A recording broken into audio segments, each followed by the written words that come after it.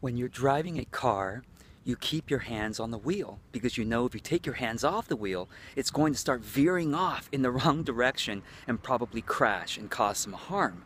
Well, the same thing with our mind, our day-to-day, moment-to-moment management of our consciousness. And yes, your mind and your consciousness requires your management. It, by its own nature, it probably will, just like a car, with your hands off, veer off and go in the wrong direction, probably cause some harm to yourself or to others. So keep your hands on the wheel of your mind. Whenever you find your thoughts going in a even slightly negative direction, stop, interrupt that thought right then and there, and replace it with a positive idea. Replace it with a positive thought. Keep your hands on the wheel of your mind.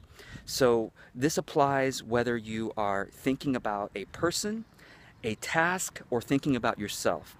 So when you're thinking of, let's just start with yourself. If you ever have a thought of self-punishment, judging yourself, saying, I'm not doing enough, I'm not worthy enough, stop, interrupt that thought right then and there, and instead replace it with a universally true positive thought about you, which is, I am enough, and I am completely and totally loved, and whatever I do today, whatever I can do, is enough. Okay?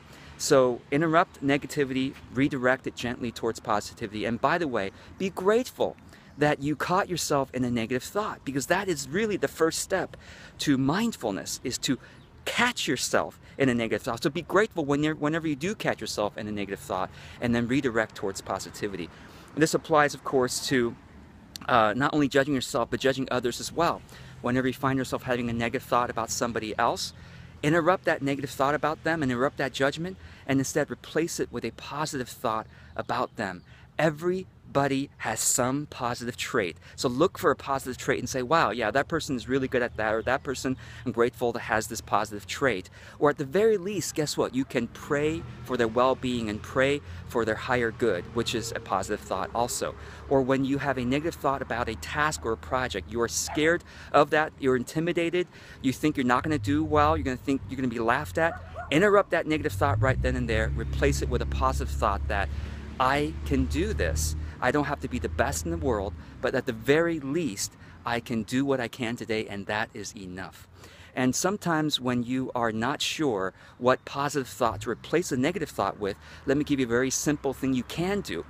Very simple thing, which is breathing. You can breathe in love and breathe out gratefulness for that love. I really do believe that all of us are literally walking and breathing in love every moment of every day. Now, maybe one day scientists will finally have the instruments subtle enough to realize that, but for now, let's just imagine and have a fantasy of that we are literally walking in and breathing in a universe of love and wisdom. So the one simple practice, breathing in love, breathing out gratefulness for that love, and another one simple is breathing in openness to and breathing out greater wisdom, openness to greater wisdom.